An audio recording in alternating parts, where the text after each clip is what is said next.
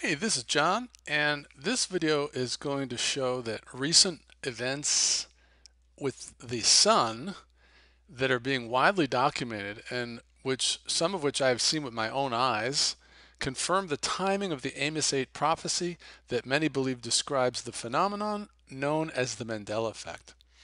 In other words, this prophecy that was given to us by Amos in chapter 8 foretold an event where there would be what was described as a famine of the word over the whole earth, where men would travel over the whole earth and not be able to find the word.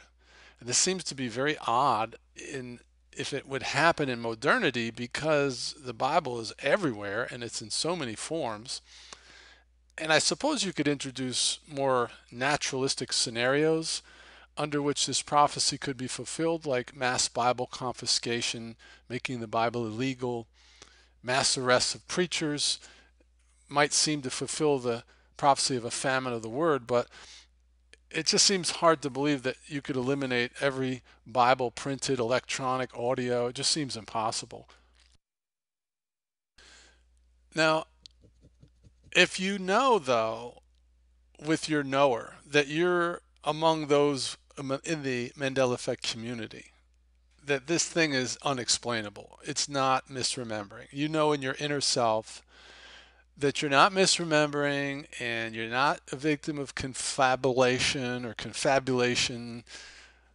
implanted thoughts, then you're probably like me and you're expecting that God would have addressed this in His Word so that you would not perish for lack of knowledge. And this prophecy and other passages taken together really satisfy this expectation for me. As I go back to the Bible and I find where God warned me in advance that this would happen. And so there are two things that are very interesting about the Amos prophecy. The first is that God anchored it to a celestial event. In other words, he said, when this celestial event happens, you'll know that this prophecy is taking place. And the purpose of this video is to show that this seems to have now happened, this celestial event. And so therefore this prophecy would be fulfilled in your hearing, like when Delilah said, "The Philistines are upon you, Samson." Now the second thing is it does appear that this prophecy was given to both Amos and John the Revelator. And so if we take that to heart, we're also able to confirm that Amos' prophecy was clearly tied to a future event that would also take place in what the Bible calls the end of days. So because it was given to both Amos and John, it's difficult to suggest that this prophecy already happened. That's my point. So as we go into this, I hope you'll agree that I am at least attempting to interpret these passages correctly in context. I'm not trying to force the scripture into my private interpretation. I seek to rightly divide the word. I seek the guidance of the Holy Spirit, the great teacher. I seek the counsel of other godly men and women. I read all of the comments as well as the commentaries on these passages. And what I'm saying seems to bear witness to many. I went on to YouTube, I looked up Amos 8 sermons. I found 3 different preachers who preached on Amos 8, and they all drew the same conclusion independently that Amos 8 can be interpreted as a future event. Their reasoning is mostly because it's tied to a celestial event that is described in Revelation 8. And I'm certainly open to a more scholarly treatment of these passages. If anyone's out there with letters after your name and you'd like to chime in, please make comments. You can contact me at pleasewakeuporelse@gmail.com. And you may not have letters after your name, but you may be a pastor or some sort of influencer or patriarch or something. And, we just can't get any leaders to talk to us about this, to be honest with you. They just keep calling us names. They call anyone in the Mandela effect community a charlatan and a witch, a deceiver, a divider, sowing doubt about the inerrancy of the Word of God. And I understand. I mean, this is devastating. This is really hard to get your head around. The ramifications of this are so hard to accept. And I've heard many of the concerns that people have, but those concerns are not proof that it's not happening. And so leaders are strangely silent on this topic. And I'm digressing here for a second, but I'm just going to go out on a limb and I'm just going to go ahead and say what I believe is that this abdication of their responsibility to warn those entrusted to them is primarily motivated by cowardice. Forgive me, but we've been told by church leaders that they know this is happening and they're not saying anything. And they are abdicating their responsibility. They're steering clear of this topic because they know full well that if they acknowledge the mountain of empirical evidence that we're showing and the testimony of their own soul, I mean, don't tell me that you actually believe when you read the wolf lay down with the lamb that that bears witness with your spirit. You know, dear soul, that if you join the ranks of us conspiracy theorist kooks, that you're going to be castigated and vilified just as we are. I mean, they can see how we're treated. They're doing it to us. And then they're going to be called a conspiracy theorist nutcase, and they're going to be disfellowshipped. Their spouses will kick them out. Their church overseers and their congregation will fire them. They'll lose their paycheck and have to go sell insurance or something. They're going to be thrust into the dark valley of confusion and anger like we have. When we go to the Word for comfort, and all we find is the unfamiliar voice that feels like jagged glass and unintelligible gibberish that mocks God. And it's not the entire Bible. It's as you're reading through, you hit these passages and they're like, whoa, that is not right. And it's just so obvious that the Bible is being tampered with. And I have addressed this theological reasons why this is absolutely being allowed by God in other videos. So we're forced as lay ministers to wade into this quagmire of complexity and grope along ourselves without our leaders, without our guides, with our feeble backgrounds and undocumented credibility. Now, I mean, in all fairness, I was a youth pastor, I was a worship leader in a large church for 10 years. I've been in lay ministry for 20 years. I'm an avid student of the Word during all those years. And I seek to make heaven my home and not to be swept away in the great falling away and the strong delusion that will happen during the time of the lawless one, as we're told in 2 Thessalonians. So help me. If you have a better interpretation of this and you can show me how it's out of context, please post in the comments. So let's read this together. Behold, the days come, saith the Lord God, that I'll send a famine in the land, not a famine of bread, nor a thirst of water, but of hearing the words of the Lord. Verse 12, and they shall wander from sea to sea, and from the north to the east. They shall run to and fro to seek the word of the Lord, and shall not find it. Now, of course, we could not have possibly imagined this passage being interpreted like this until the Mandela effect had asserted itself. And we began to notice the Mandela effect and look into it. So let's first look at the context of this passage, because that's always a first argument that's thrown up at you if you espouse a biblical position that somebody disagrees with.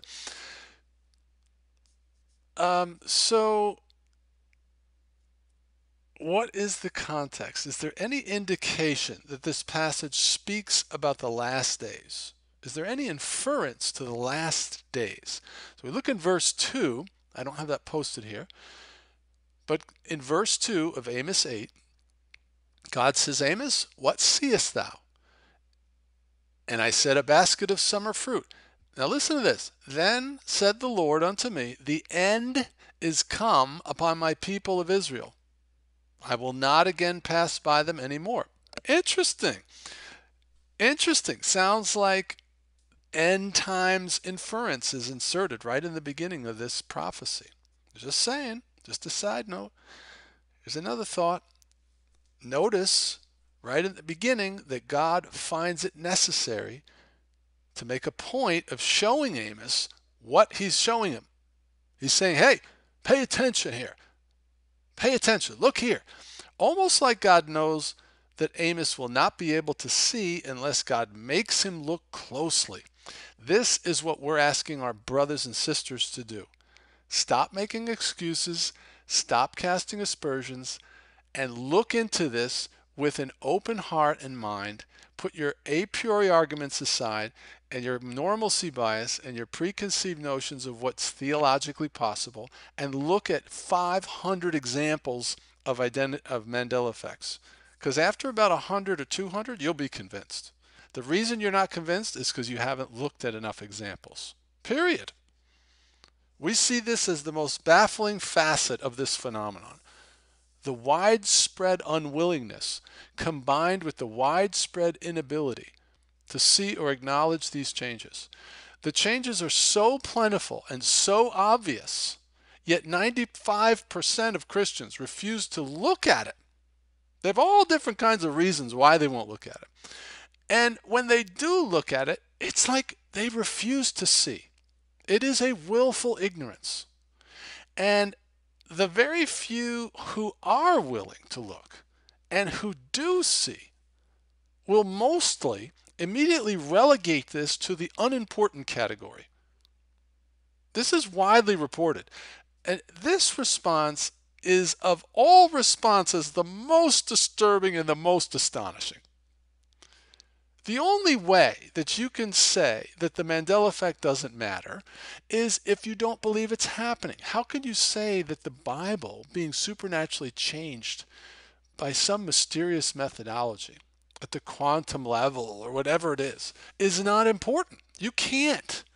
But these few who are admitting it is happening, yet are able to shrug it off and go about their lives like it's some quirky anomaly that isn't worth the time of day, it's unfathomable to us.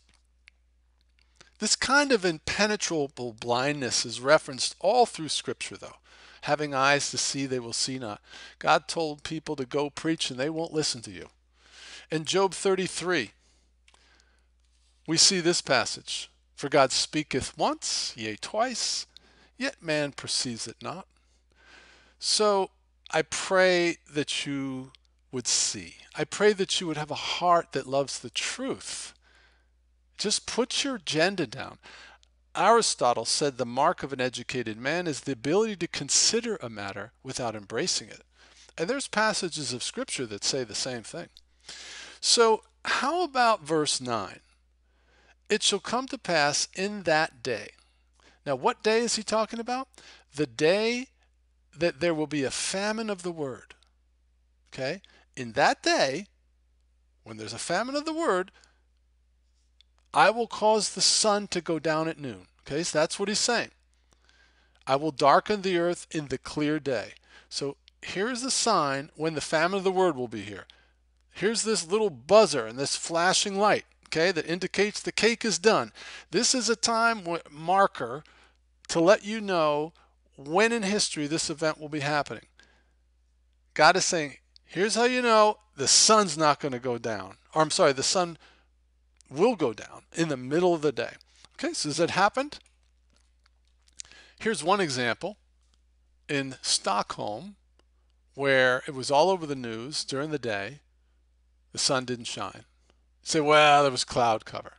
I'm going to show you that that didn't happen here in Siberia. Mystery surrounds Arctic Siberia as day turns to complete darkness for 3 hours. Okay, Amos 8:9, I will cause the sun to go down at noon. All right, so in this article, what we read is the region was hit by bizarre darkness between when? 11:30 and 2. That's noonday. And so there it is. There it is, there it is, there it is. The sun went down at noonday for the space of about 3 hours. And so officialdom came out and said, contradicting the residents, that they were reporting layers of dust, and the officialdom said there was no dust. People who live here for many years said that they had never witnessed anything like this. The darkness was pitch black. It didn't come at once, but grew gradually. The sun was gone. from 11:30 to 2. Local officials said there was no rain, dust, smoke, or a sharp air temperature drop in the region during the event. However, they said that almost all Arctic districts reported a significant temperature fall. This is also confirmed by different websites that showed in that region during that period of time on that day there was no clouds from weather, there was no clouds from fires, there was no clouds from dust storms, and no volcanic activity. Okay, so I'm going to show you a video here, and I just ask you to have an open mind, because if it wasn't a dust storm, it wasn't clouds, it wasn't smoke, it wasn't from a fire, what was it? And I'm going to attempt to answer your question, but you're not going to like it, okay? So just watch this. The images we are viewing were obtained over the past few days from the Federal Aviation weather cameras in Alaska and Canada. Each image is 10 minutes apart from the next, and they form a time-lapse video when strung together, such as the one playing now, taken from cameras in different locations throughout Alaska. The black dot in front of the sun is equipment that NASA launched hundreds, possibly thousands of miles from the Earth's surface. It casts a reflection upon the water, proving that it's not a camera or lighting issue, but it's an actual piece of equipment, and it's viewed from many different cameras. This black dot equipment is capable of producing an enormous glare, hundreds of miles in diameter, possibly thousands of miles. It always tracks in perfect synchronization with the sun. So essentially, the circular glare is always between Earth and the sun, but much closer to the Earth, of course. There is nothing special about this old video from Portage Glacier, Alaska, a year ago. The sun is seen passing behind a post. The importance of these frames is that we are looking at the real sun. Notice how the sun passes behind a post, and the post cannot hide the sun because the real sun is too large to be hidden behind a small post. I'm not trying to insult your intelligence. You'll see in a moment why this is important. Here's an interesting sign in the sky, viewed from the west-facing camera in Burwash, in the Yukon Territory. We see what looks like the sun, but it's not. As it passes behind a thin post, it completely disappears from view. The reason this is happening is because the light source we are viewing is the glare produced by the black dot equipment that reflects upon the water surface. Where's the real sun? It is currently behind a dark nebula that we will be looking at in just a minute. To refresh your memory on the approximate size of the real sun, here is an inset of the real sun we just saw moments ago in Portage Glacier. The real sun could never be hidden behind a thin flagpole. We see the same phenomena occurring in Drumheller, Alberta in Canada. The light source is seen traveling across the sky, and then it is completely hidden behind a tiny streetlight. Just to refresh your memory on the size of the sun again, here's an inset from Portage Glacier. The real sun could never disappear behind a streetlight. Now that you know how the manufactured light works, it will help you to understand the dark nebula we are viewing in this footage from the south-facing camera at Wapiskat, Ontario in Canada. Notice how bright everything is as the sun rises over on the left. Then suddenly the sun appears to shrink to 1/5 its size. That's because the real sun has just gone behind the dark nebula, and the manufactured glare is now in front of it. However, the artificial light is no match for the real sun because it almost looks like nighttime. Eventually, the real sun emerges from behind the nebula, and the landscape suddenly brightens, and the sun returns to its normal size again. Let's run through this again. The sun rises on the left. The landscape is bright. The sun suddenly shrinks to 1/5 its size, causing the landscape to darken as the real sun moves behind the dark nebula. The manufactured glare moves across the sky in front of the helium-4 dark nebula. Notice the amazing texture of the nebula as the light moves across it. It would be wonderful to be able to get a closer look at this structure. The light passes over the nebula, tracking in perfect synchronization with the sun. The landscape suddenly brightens as the real sun emerges from behind the nebula, and the sun resumes its normal size again. A total eclipse is occurring here, viewed from the southeast facing weather camera located in Ugonik Bay, Alaska. As the manufactured glare approaches the two orbs, it illuminates them. Technology is in place to blur these objects. Some contrast helps to see these two celestial objects. We know these cannot be lens flares because the manufactured light is actually reacting to these objects. Notice how the glare reaches out toward the orb. These objects are between the sun and the earth. Thus, when this eclipse occurs, the manufactured circular glare stays in front of the celestial object while the real sun passes behind it, just like it did in the nebula we just saw a moment ago. This process successfully conceals a total eclipse. The enemies of Christ do not want you to know we are close to the end. They do not want you to turn your life over to Christ while there is still time. Information is at the end of this video. Okay, so what I'd like to point out, first of all, is for those seeking confirmation regarding whether or not the Mandela effect is real, is you now have a celestial event that ties itself to this prophecy, further indicating that this prophecy is about the Mandela effect and it is happening. Now, the reason that it's happening is very complicated. You heard her mention a nebula. Some people will say Nibiru. And what she is suggesting is so outrageous and difficult for people to believe that I don't expect many to,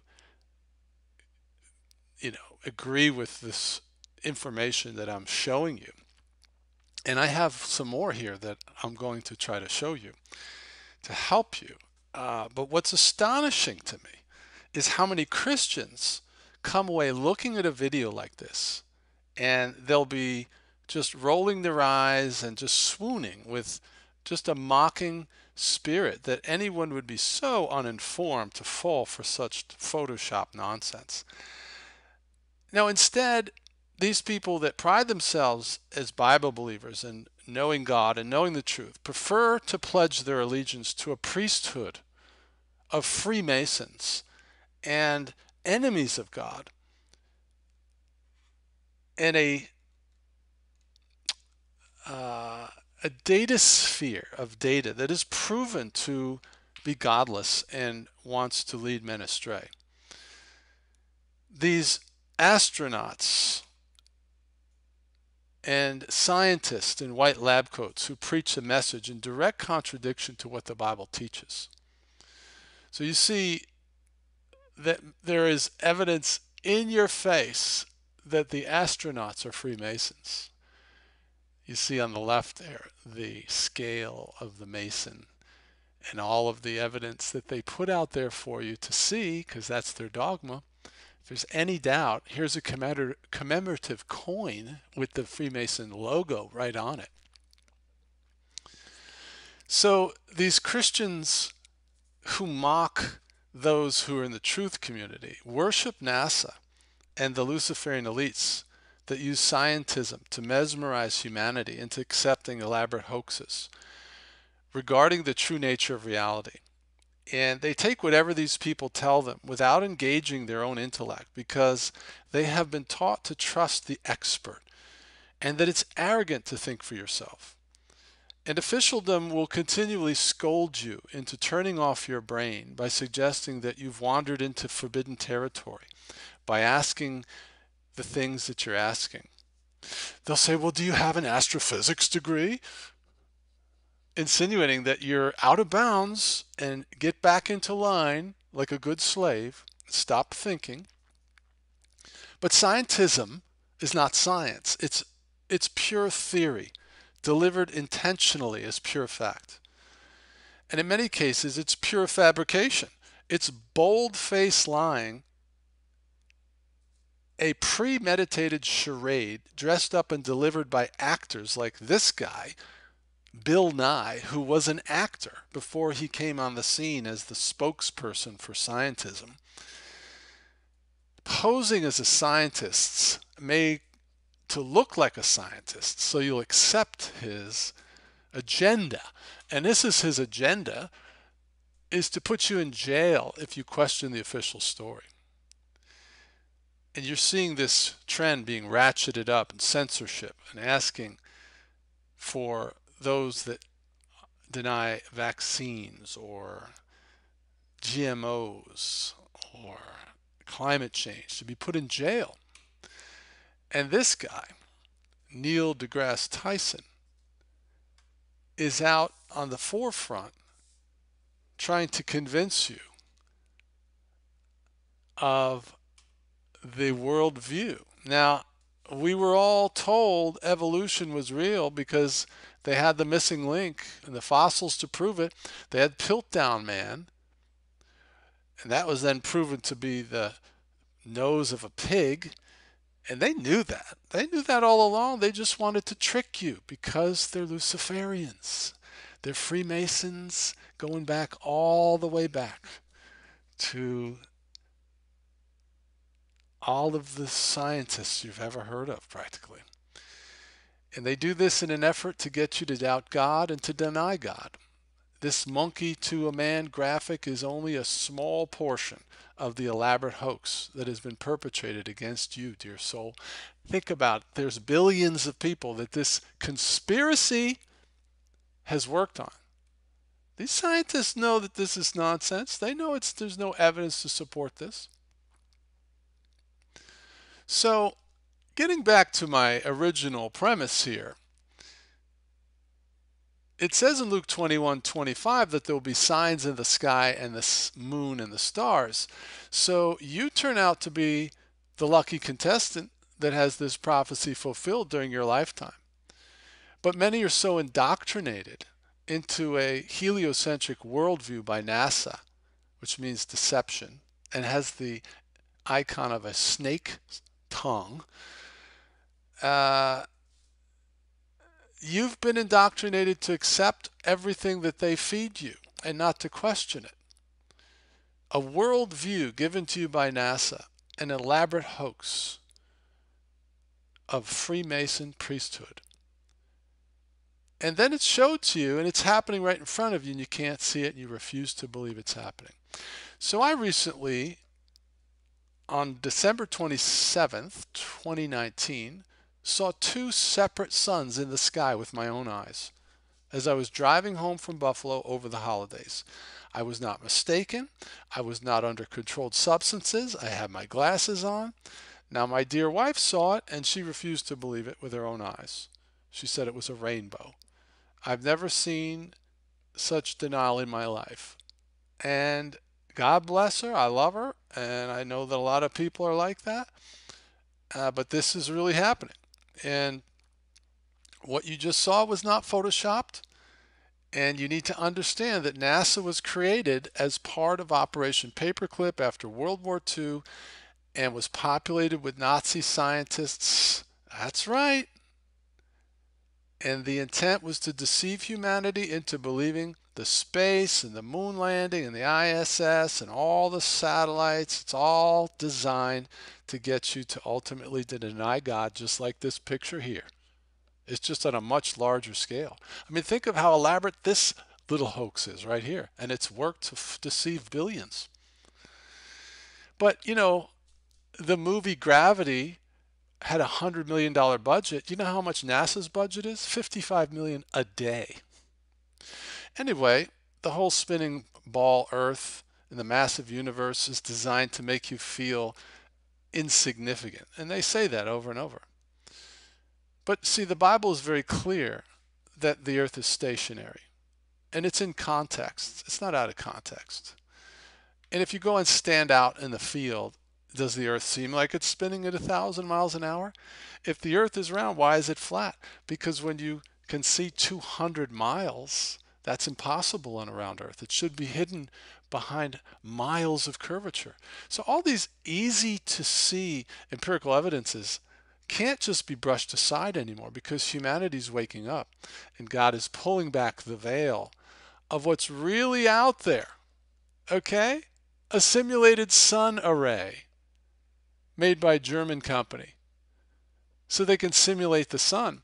And you think, well, there's probably decent reasons for that. Patents to, test different things. You could test satellites. You could test solar panels with this fake sun. Yes, perhaps. The problem is that people are seeing the fake sun all over the world and they're videoing it. And I personally saw two suns. And you can call me a liar if you want, but I know what I saw. And so something is happening up in the sky that's kind of unexplainable, you see? And then, of course, the elites always put what they're doing into the data sphere, and it has to do with the dogma that they operate under. And if they show you what they're doing in their movies, in their literature, and you see it with your own eyes, but your brain is turned off from years of indoctrination, then they are without guilt. And I believe that goes to the courts of heaven. There's jurisdictions of courts in heaven, and they go and they plead their case about their tyranny over humanity.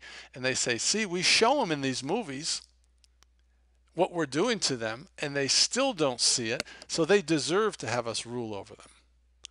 But you can see the expression on this guy's face here, Jim Carrey. And this is all of humanity waking up to just how hosed we have been. Only those that are humble can admit how incredibly blind they've been. So this thing falls out of the sky in the movie, and he goes over and picks it up. This is the Truman Show, right? The guy lives in a fake world. And so this stage light falls out of the sky, and when he picks it up, you can see it has the word Cirrus on it. So when the stage light falls from the sky, it's labeled Cirrus, indicating that the light is used as the star. Uh-oh, uh-oh. I wonder if it could actually be happening. I wonder if the videos that show these hexagon-shaped images in the sky that are kind of clouded over, but they can clearly be seen, or even that sun that you're looking at right there seems to have that hexagon shape. Could it be that there really is a dome over the earth like they say, and they have some track system that they're using to cover up the sun disappearing for 3 or 4 hours every day as it goes behind the nebula cloud or Nibiru? Who knows? I mean, we live in the Truman Show. Okay? And here's the company, Spectrolab Manufacturers, world standard steady state and pulse solar simulators. I went to their website. They have all kinds of technology, and they have a whole section on space, the application of their fake sun for space. So let me show you how easy it is to see that this whole thing is fake, okay? And you can do this yourself. I did this today.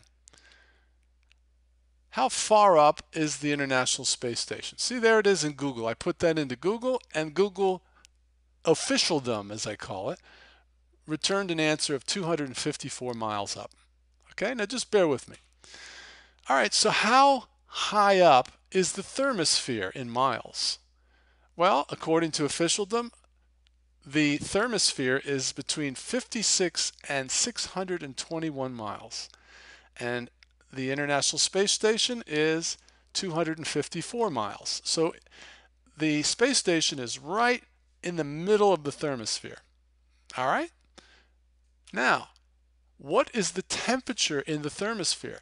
The temperature is between 932 degrees Fahrenheit and 3,632 degrees Fahrenheit. That's what officialdom will tell you if you Google that right now. All right, let's ask this question. What is the International Space Station made of? The most common material is 2219-T6 aluminum alloy. It's made of aluminum, okay? But I looked that up specifically and see what is the melting point of 2219-T6 aluminum alloy? And there's your answer. It's about 1,000 degrees. See where it says melting temperature? 1,009 degrees Fahrenheit. So here's my question. Naysayer, why doesn't the International Space Station melt? If the ISS is clearly sitting right in the middle of the thermosphere, if the ISS is made up of aluminum, if the thermosphere is between 923 degrees and 3,600 degrees, and the melting point of aluminum is 1,000 degrees, it's at the low end of the temperature, why doesn't the ISS melt? Well, guess what? I put that question into the datasphere, and this is the answer that I got. Why don't satellites melt in the upper thermosphere? Well, the gas pressure at the height is so low, at that height is so low that the thermal mass of the gas molecules is almost zero. Yes, each molecule has a very high temperature, but there are so few of them that they just can't increase the temperature of the satellites. So they're saying because there's very few molecules up there, that there's no transfer of the heat to the International Space Station itself. Here's another article, and it says even though the individual particles have a lot of energy, high temperature, they don't hold much heat energy overall. All right, so what you're looking at is complete nonsense. Because guess what? The satellite is made of particles, right? So they're saying that because there aren't a lot of particles in the air up in space, that there's not, even though it's hot, it's not hot.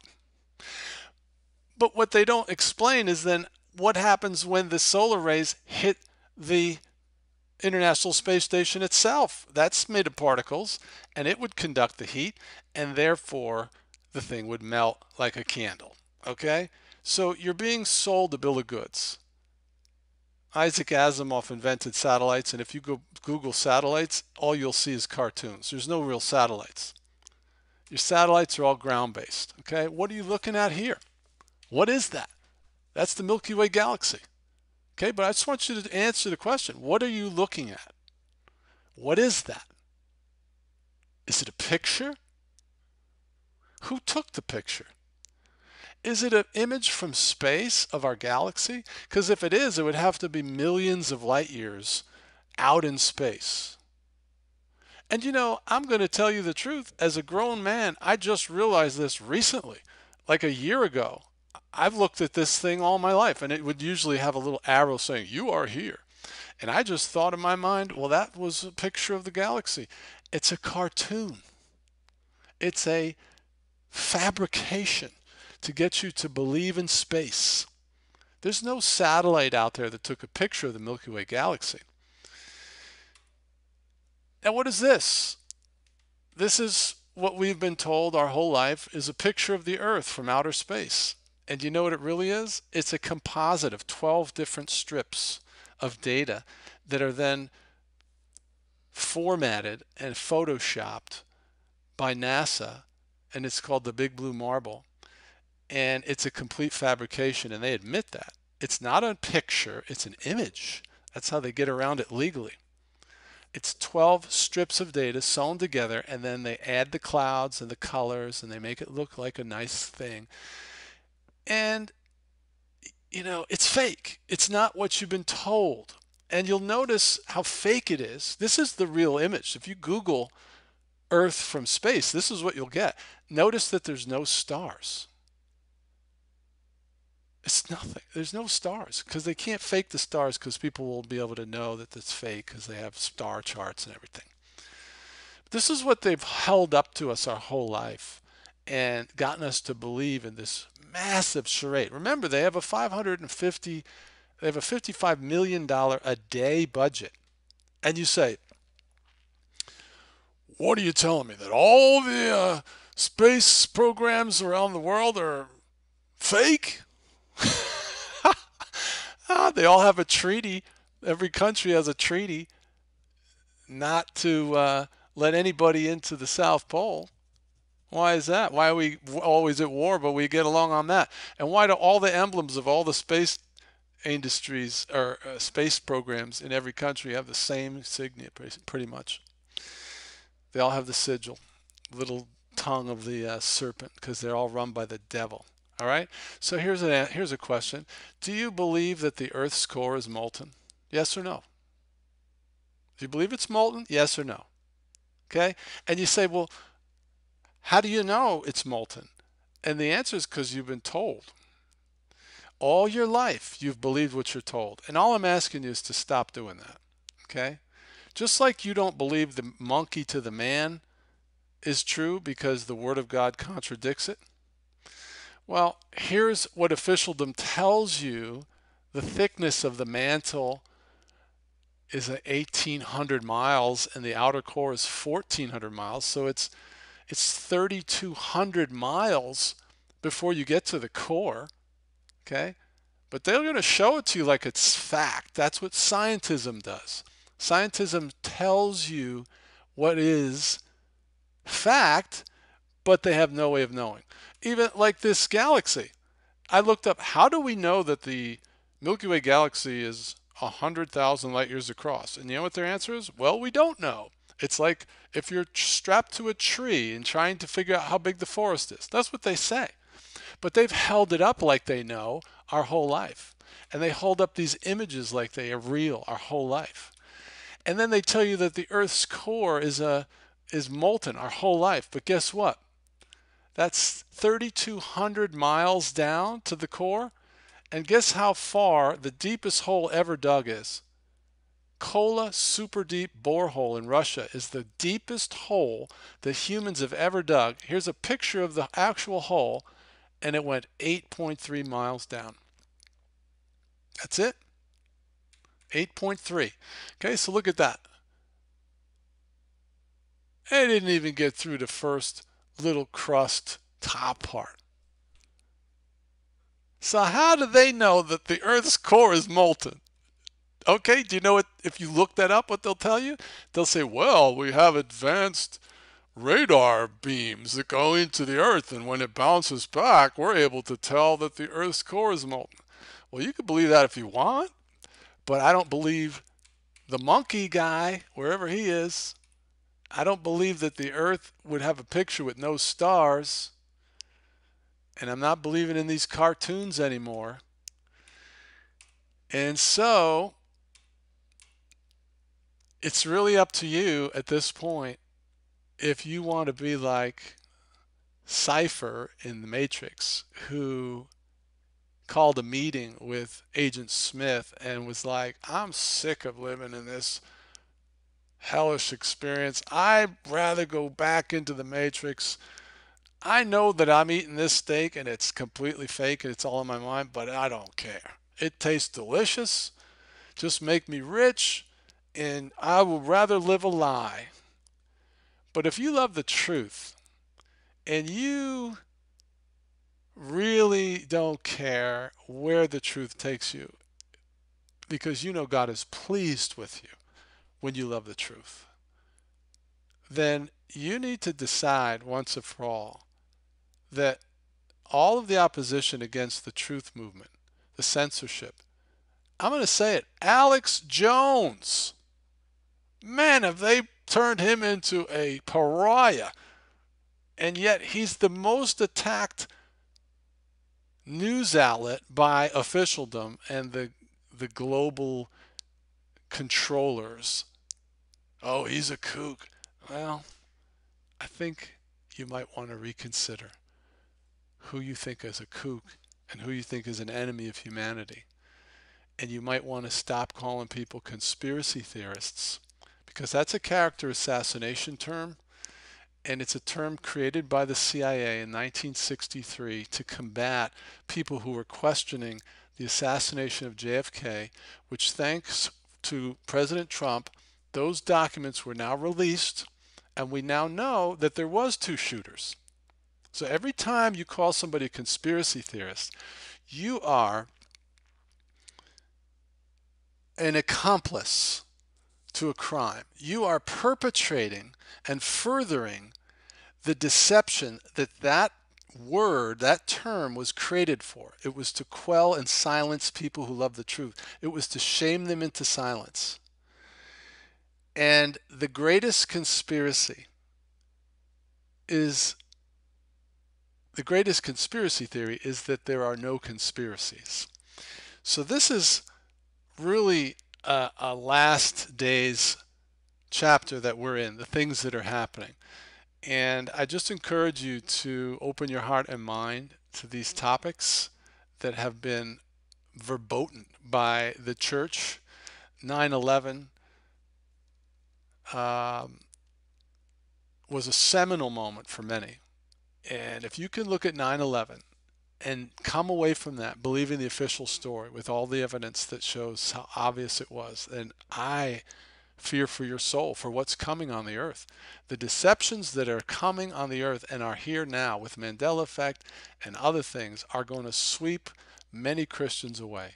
So I just encourage you to go to my channel, Wake Up or Else, watch some of the other videos, and email me at pleasewakeupOrelse@gmail.com or make comments there, and I would love to correspond with you. If you're a pastor or church leader, please reach out to me by email. I would love to speak with you on this and any topic. God bless.